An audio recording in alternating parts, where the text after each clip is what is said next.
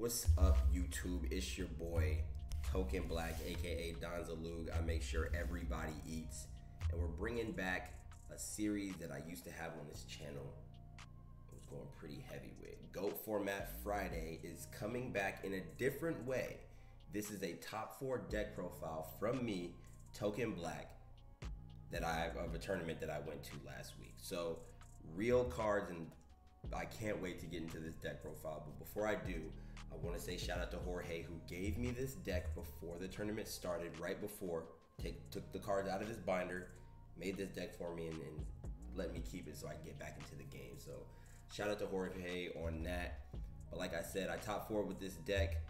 The first, I'll go over the round report in a different video, but this will be the deck profile with a little bit of analysis. If you guys want the shorter, just the card version, that'll be on TikTok. So I rock with you guys heavy. If you guys rock with GOAT Format Friday, hit that sub button so you guys can see more deck profiles from the tournament and also how this deck evolves. So started off 2 Apprentice Magician, 2 Magician of Faith. I really like 2. I don't want to lose a lot to Nobleman and Crossout, so I really like 2 as the ratio. With 3, you lose a lot if you get hit with Magician of Faith early, but also what the Apprentice Magician does is tutor, tutor, tutor, float, float, float into more things, or into this. Getting your Magician of Faith started early is really important. 2 Magical Merchant, just another good flip card. That's how we'll be gaining advantage, but also helps get monsters in graveyard and load stuff up for your Chaos monsters. 2 Gravekeeper Spy. I've seen a lot of people playing 3. I personally don't like 3, and the reason, again, because of Nobleman. You lose so much for playing the 3rd on Nobleman, and actually during the tournament, the 3rd didn't come up. The 2 just by themselves were creating enough problems, so I think I'll stay with 2 as far as ratios with that. 2 Shining Angel. 3 is really unnecessary unless you're playing like creature swap and things like that, which I'm not. So recruiters that, you know, are going to be able to help gain advantage and put monsters on board to float into other things.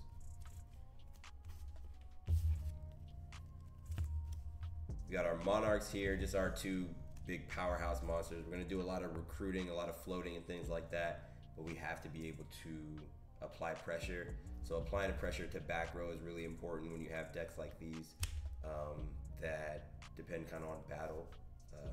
And then Thessalos is just a really good card that I was able to get a Chaos Sorcerer and burn for 600 late game. So pay attention to the burn effect of Thessalos. It's really good. A lot of people forget that effect, but it's really good. And then BLS, Chaos Sorcerer are supposed to be closer to the end, but it doesn't matter now. We got Tsukiyomi, DD Warrior Lady, Breaker, Spirit Reaper, Cyber Jar, Tribe, Infecting Virus, and Sangan. So these are our one-ofs. Not really an explanation needed. I know I've talked a lot of crap about this card specifically, but in a deck like this with so many recruiters and we're gaining advantage, we can set monsters, we can battle, we can do things like that. We just want to float. So Cyberjar is king of floating, and I can't really talk too much crap about it because I'm playing it now. Cyberjar in this deck is really good. DD Warrior Lady as our another Shining Angel target, and then I might add another Tsukiyomi or another Chaos Sorcerer, but I really like just drawing the 1. Like drawing 2 Chaos Sorcerers is not good, I don't think.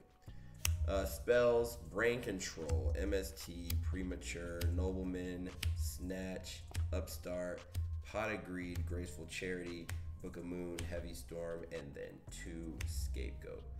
So there's no metamorphosis, anything like that. Like I said, Jorge helped me out and gave me this deck right before the tournament, which is perfect because it doesn't require an extra deck. So I don't need an extra deck to, you know, for the deck to do what it's supposed to do. So Not playing 3 Scapegoat, just the 2 works well. I'm stalling and doing a lot of things, floating. So this kind of slows the game down, but I don't want to slow it down too much, you know what I mean? But these are our one-ofs. Was playing 2 Noblemen at first, decided to side the second one. Nobleman is a really good card. A lot more people are playing 2 of them. But I just think for this deck's sake, you only really need to play 1. Everything else seems pretty self-explanatory. I am going to add more Book of Moon. I like Book of Moon, especially in this type of deck, so I will be adding more Book of Moon. And then on to the traps. You got Sakuretsu Armor, Call, Torrential, Mirror Force, Respect the Mirror Force, Ring, and then double Dust Tornado. In a recruiter build, I like going at the back row. I like being able to clear back row. That's why I'm playing Mobius rather than, you know, some other things, Destalos. But I like being able to clear back row. So Dust Tornado at 2, and then the rest of them are definitely good. The only thing I'd change here is probably add another Sakuretsu Armor somewhere, but this ratio here was very good, and I love the double Dust Tornado. So this deck doesn't have an extra deck, and I don't have a side deck. Like I said, he gave me this deck right before the tournament started, and I'm so glad that I was able to top 4. I'm going back, not this week, but next week. So you'll definitely be able to see if this deck evolves or anything like that. You'll be able to meet some people from the local. It won't just be me all over. I rock with you guys super heavy. Thank you guys. And if you rock with Go Fomat Friday, hit the subscribe button so you don't miss anything. Shorter deck profile will be on TikTok, and links to that will be in the description. I rock with y'all heavy. Yes, sir.